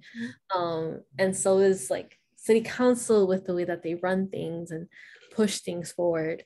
And the same applies to the Board of Education, right? Like it's all just so fast paced. And it's like done like that on purpose, right? You know, a lot of these Board of Education meetings that would happen to talk about policies or things that they're introducing and or their approval of contracts, right? Like they would have these meetings during times where students aren't able to participate in them, right? So it's all just very systematic, like it's all very systemically like done and like rooted in the fact that they don't want community members to actually be involved. Yeah. And so when we started talking about these, we started learning about just how much money was going into this contract within police, within the Chicago Police Department and the Chicago Public Schools. We started developing and like researching like what kind of police officers are getting hired, like what is the hiring process? How is it that a police officer ends up sitting at a front desk where they just sit and only interact with students and to yell at them or to, you know, threaten them or to respond to any sort of issue that a student might be going through? Like, why are they the first person to interact with students with that type of energy and like reason, instead of like other things like a nurse or a librarian even, or a counselor or a restorative justice practitioner? Like, why is it that police officers are prioritized as an interaction with students instead of other resources and other people who are actually like, not to fall into the trap of saying like, oh, well, police officers just need more training and more this and that, to like have that understanding like, no, police officers don't have any responsibility to have with students regarding their well-being or their health or their care, like at all. Like, if anything, that just falls into the trope of giving police more money when they already have more than enough. If anything, they need to be defunded, right? And given that money back into schools and other programs and other people whose actual responsibilities and like job is to like care for students and make sure that they're okay and to assist them in resolving any conflict that they might be facing. And so we would, as students, we would set up these meetings with the Board of Education members. We would show up to their public meetings to talk about policies and the contracts and things like that. And it also became, again, learning from the past campaign of No Cop Academy, right? Like you can only hope and depend so much on these decision-making people, right? That it felt like, what is the goal of the campaign, right? Like, is the goal to just like be excruciatingly annoying to these board members, which we did. We were excruciatingly annoying. Like, we would show up to their houses. We would show up to the houses with like a workshop intact with music and just like the goal of just trying to get them to talk to us, right? But we would be so annoying, like they would hate us, but we would love it because a lot of the board members that we would be dealing with would just be like annoying, you know, or like very like stubborn and just very like obviously not willing to listen to us. So once again, we had to ask ourselves the question of like, what is the goal with this campaign? Like, to build power was one of the reasons, right? To build understanding and like knowledge as to like, what does school policing do to us? Like, what is the impact? What is our interaction? What is our experience? And also the history of school policing. Like, how did we get to this point where police are our first responders to school issues? And that just became very vital and important because that history is often sometimes things that CPS, right, chooses to kind of hide or ignore. Because once again, it has to do with racism. It has to do with like just like this heavily like policing that they're not willing to take accountability for, as well as like acceptance, right? Like, you know what, this is history that we're willing to accept and like do something about. Like, they just don't want to do anything with it.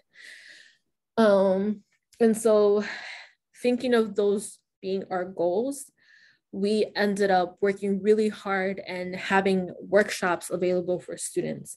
We would work really hard in building relationships with teachers because teachers were vital in this, right? Teachers were so vital in this because we needed to make those connections and have that understanding of the students and the school. Like, what is your school like? What does your school feel like with police officers? What is missing from your school?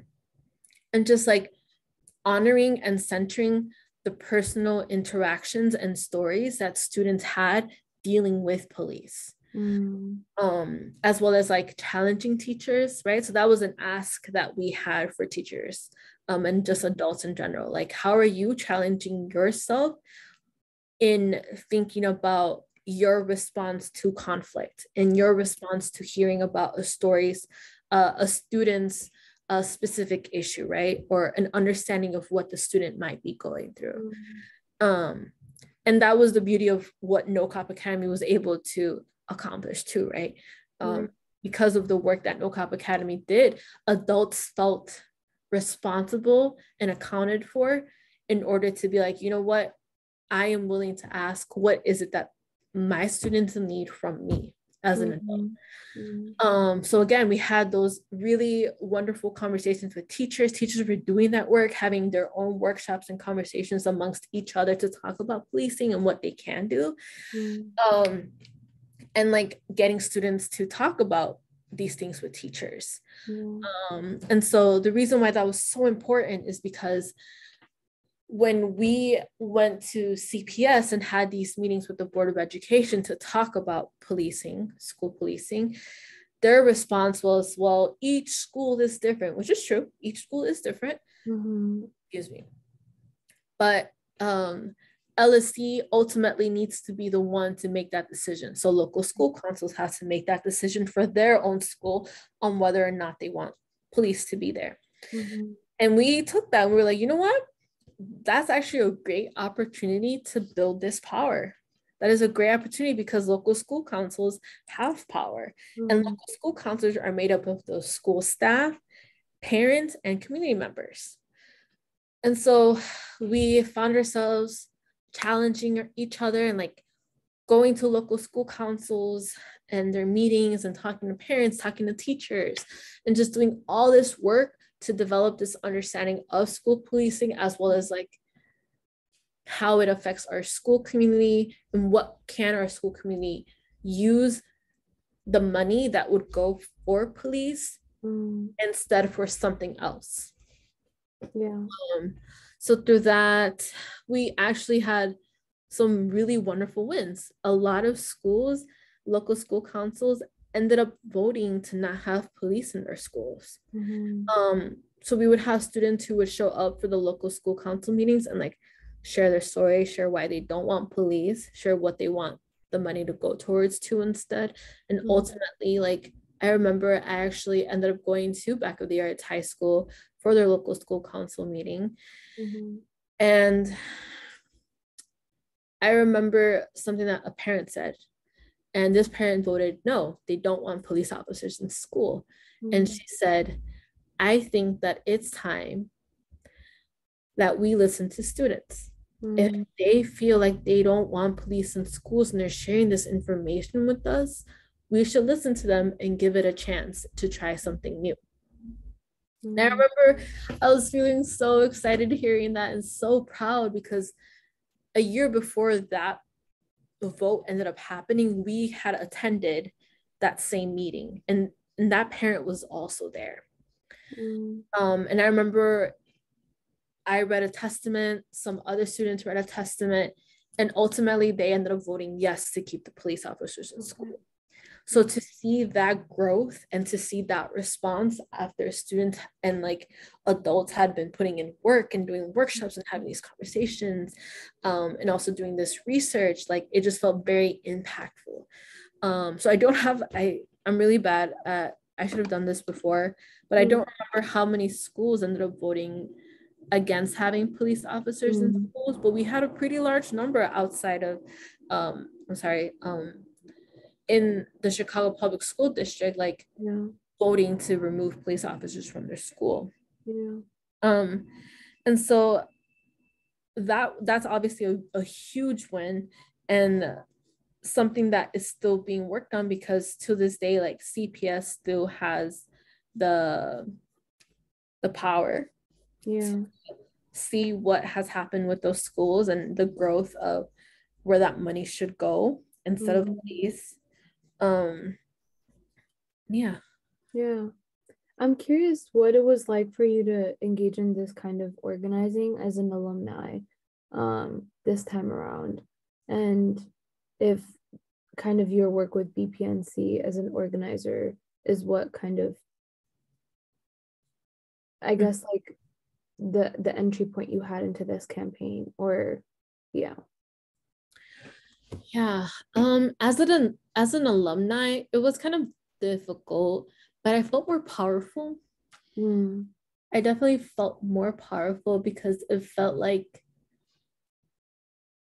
at the time when I was a student and like having all these like interactions and kind of like hurtful things regarding like my experiences, like the experiences of other students, like were feeling invalidated through my school year experience. But compared to like when I graduated and like really felt, it sounds weird, but felt validated by the world and like actually like people who cared for me, I just felt more powerful. And it also felt very like very like you tried to like shut me up but you couldn't type of thing, you know. Like I remember, this is kind of like funny to me, but my principal, I remember the first ever SBC meeting, like this was before I decided to be like a little bit more outspoken, a little bit more like, I'm going to tell this teacher that they're being racist type of energy. Before that, I actually had my principal tell me, I can see that you're going to take my job one day. And I think at the time she didn't say it, you know, like you're going to steal my job, or you're going to get me like resigned or whatever, fired. I think at the time she just imagined me being a principal. But looking back at it, I'm like, yeah, I definitely could. I definitely could. So just like, I don't know, I felt more like confident and just like assured of what it is I'm feeling and seeing and like fighting for, you know. Because, and I feel like I've mentioned it throughout this entire conversation that we've had, I guess with me talking, is that, oh my gosh, I just lost my train of thought. Is that everything, like the way that I was able to just like take everything that I was listening to and like learning and reflecting on is just because of how I have looked at my personal experience. It's just the way that it's affected me, Mm, like to actually look at it that way, yeah. to have an understanding of capitalism, of racism, of institutions and like the systems. You know, it has really helped me like have clarity and understanding, instead of feeling like it's a me problem, Mm, which is something that I felt throughout my school years, because mm, that's what it felt like they were putting onto me. Like it's just a you problem. Like you need to be a good student. You need to be like better than the racist person, you know? When yeah. it's not like that. Like it shouldn't be like that. Yeah. If that makes any sense.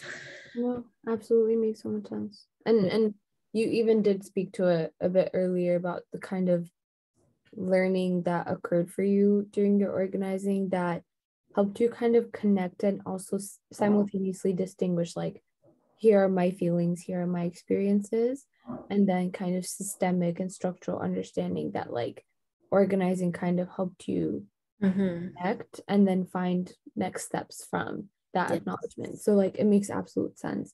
And I Yeah. think is a huge takeaway from organizing.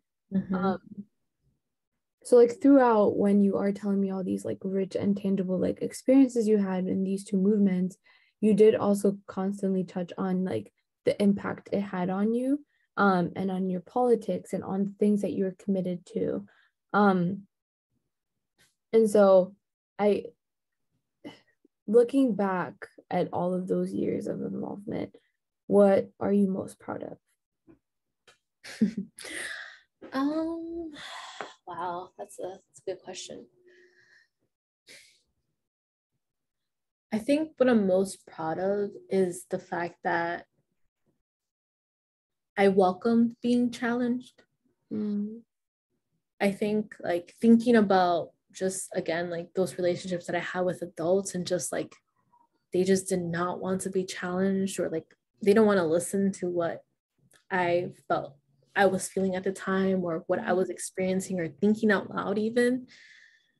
I would say that that's something that I'm really proud of, because being challenged isn't a bad thing. You know, through my years of working with BPNC, and just like again like I was in charge of facilitating and like creating curriculum for mm, school students and high school students, but never did I ever think that the way that I was teaching it was the only way. You mm, know, never did I think that my understanding of it was the only way. And yeah. being in spaces with other young people, it just felt like I'm learning from them. I'm learning with them too.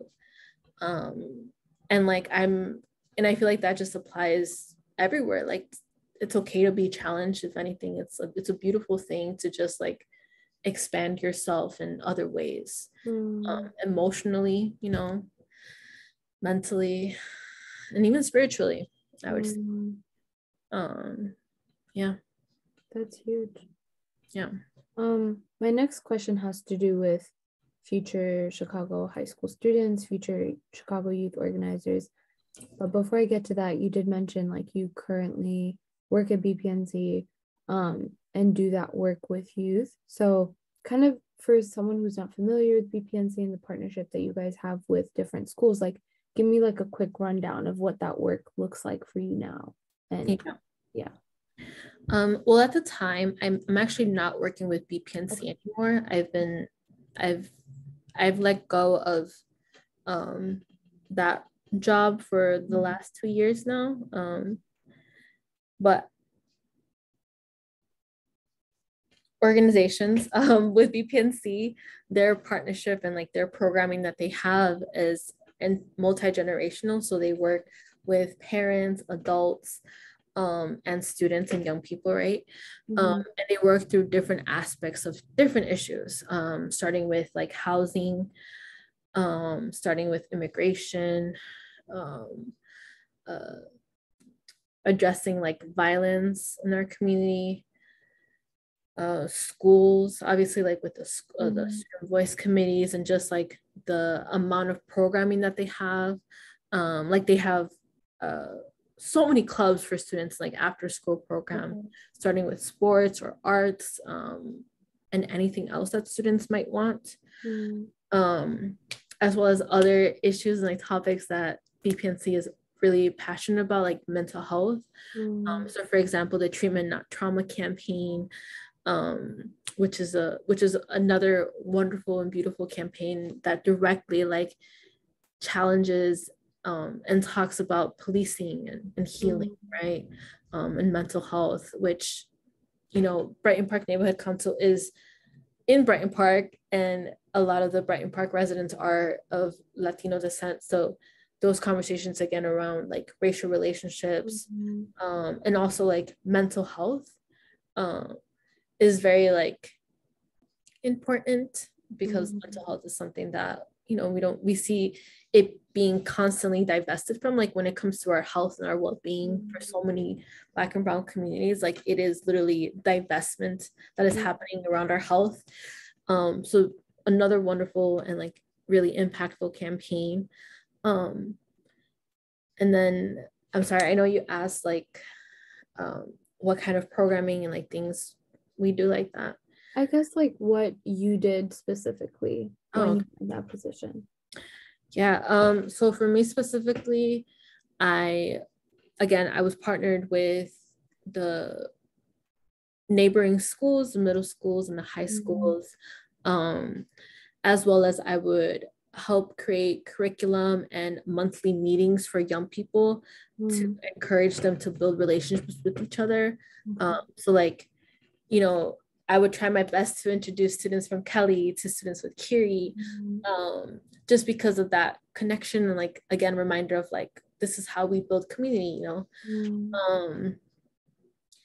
And I would help build curriculum for our One Summer Chicago program, which would be for 7 weeks, no, 4 weeks, 7-week program, where we would take students from, or young people ages 16 to 24, to further develop their understanding of issues that are happening in the community, as well as how to take action, and further their develop leadership skills. And through that's also a really awesome experience that I had, just like learning with students, as well as trying to get them like locally involved, have a local understanding of like who is our alderman, what are wards, kind of like that political understanding and development, political education. And also like, once again, encourage like this meeting of new people, meeting people from the community, hearing from others, because we would also partner with other organizations and just like work together around a similar campaign or something that we cared about.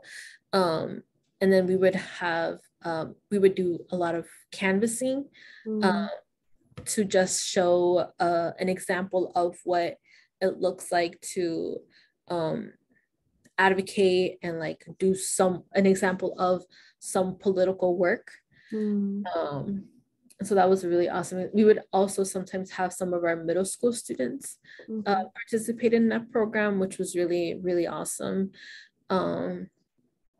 And something else was that every year we would have an annual youth summit, and this youth summit was specifically for our middle school students.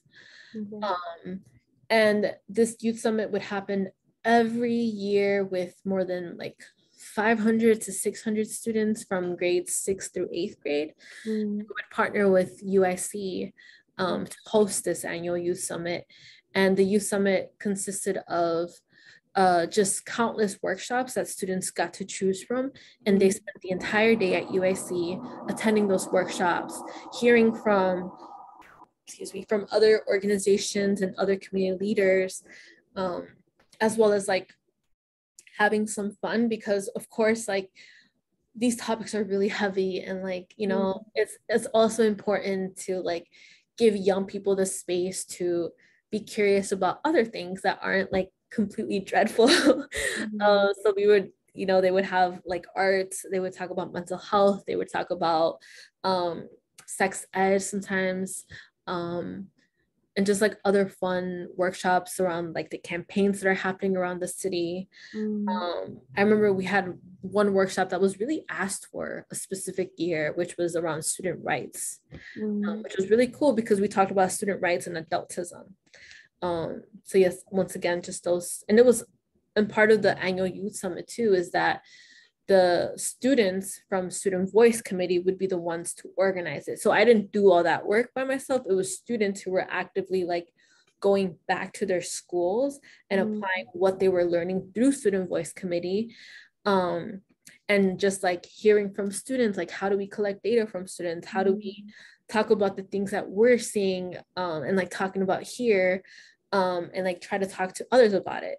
So the students were the ones who were choosing the workshops. They were choosing the design and like the theme of the youth summit. So for example, one of the themes was let youth be youth, because students at the time were really passionate about talking about adultism, as well as like once again like, oh my gosh, like why can't we have a day like once a month even in our school year where we could just have like a fun day as students, you know?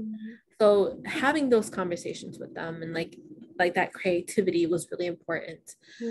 And then of course, like I mentioned, BPNC was a part of many coalitions as well as like campaigns. So part of my responsibilities was to also like represent like what I've been hearing from young people through these campaigns that I'm directly connected to from our student voice committees, and just like representing that aspect of young people and making sure that they're being centered around campaigns and work that is happening in the city. Okay. Yeah. That's a lot of powerful work, and I think it's beautiful that you kind of got pulled into organizing work when you were younger by people at BPNC doing this kind of work, and you've kind of given back and also created that space for other young people in the city. So that's like a huge kind of full circle experience. Before my last question, like I guess where are you now, and like where do you hope to go, and what does organizing have to do with any of it? Yeah. Where am I now, man? That's a fun question. I know it's a tough one. Well, like I had mentioned, I actually left BPNC 2 years ago now. Organizing work is very personal. And I think that there was a moment in time where I tried to separate the two, separate work life to personal life, but it was not working for me. And it actually felt more harmful to me mentally and emotionally, and also physically, because when I finally accepted this feeling of I am not okay, like I am not doing the work that I want to do because I am not okay, and deciding to like step away from that was really, really difficult, and something that I actually had a really hard time even admitting to people around me. They would ask me like, well, why are you leaving? I'd be like, oh, I'm just trying to change careers, when in reality, like I'm like, I want to do this forever, but I can't. It's also like capitalism, you know, like I don't want to, it felt like I was just at some point, once again, like that division of like, oh, work life, personal life, it started to feel like I'm only doing this to get a check right now. And I just did not like, it felt really like guilty, but also like it's the only way that organizations were able to work, right? Through funding. So it just felt very like, again, the nonprofit industrial complex. I felt like I was getting hit by it, as well as like, once again, personal things that were happening in my life. You know, I had just left a really harmful and like abusive relationship. And I also just dropped out of college. You know, you're talking about someone who loved being in school, loved learning, having to drop out because once again, of the lack of resources, the lack of like funding, you know, college is expensive. So I just decided to leave, just to cut it in short, simply. And I've been unemployed since, because healing takes a long time. Healing is a really long process. And I would say that where I'm at right now is I'm definitely in a healthier and more stable place, Mm.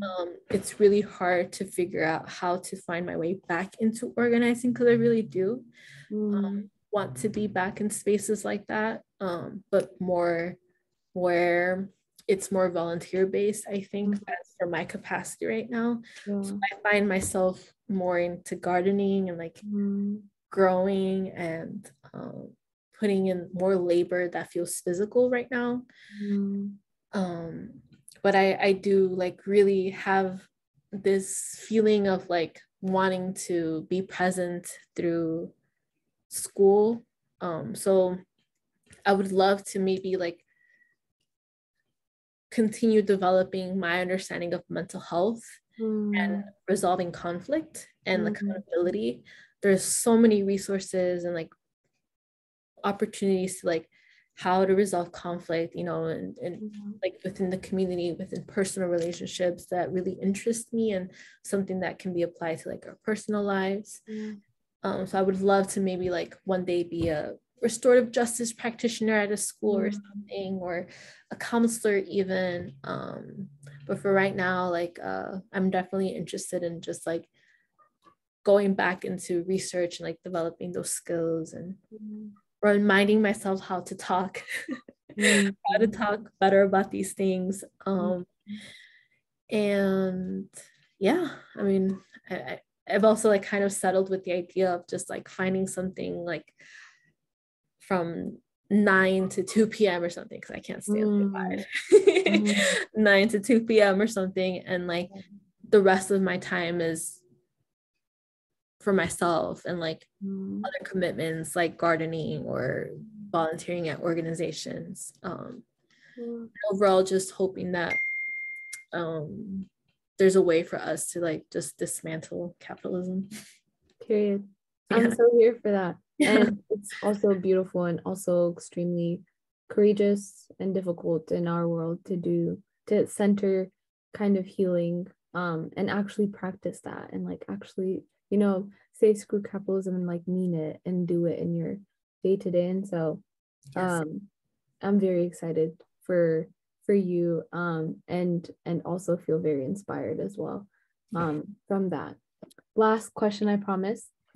What do you have to say to current and future Chicago youngins who are resisting, speaking truth to power, and working on campaigns around racial justice, education, equity, all of that stuff?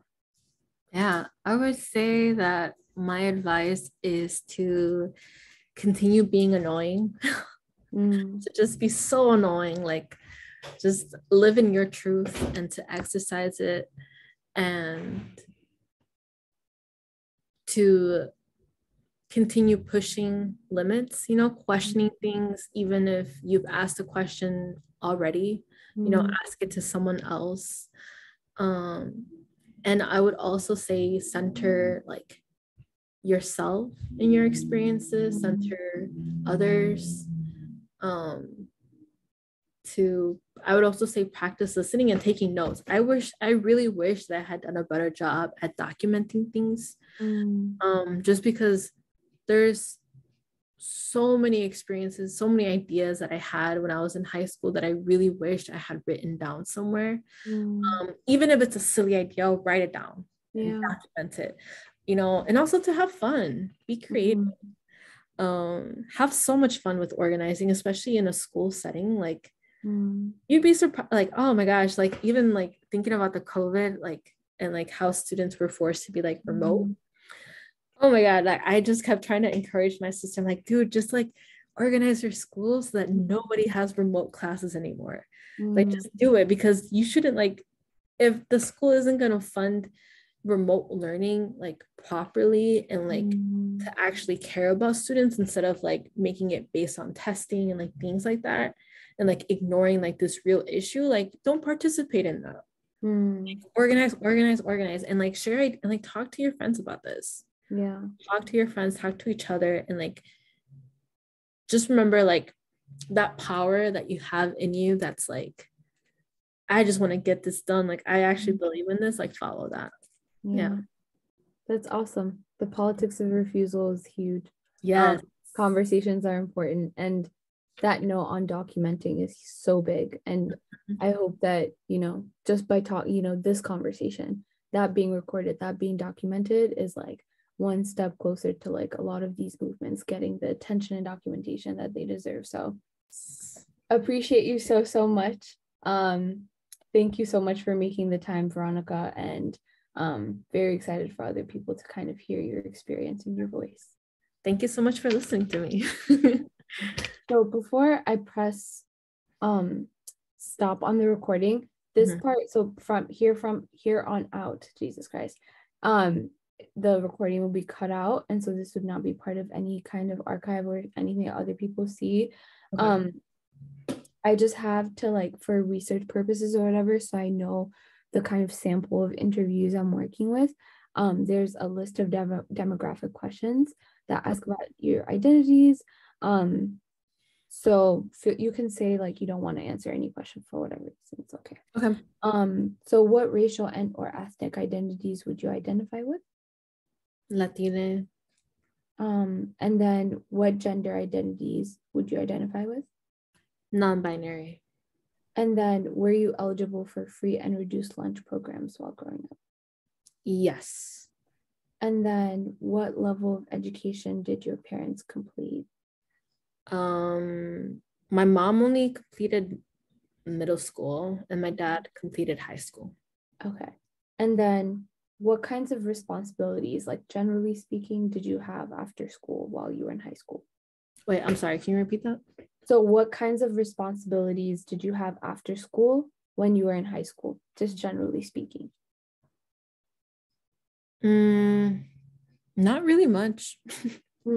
So you kind of already said like you kind of did a lot of like after school like clubs and organizing work, right?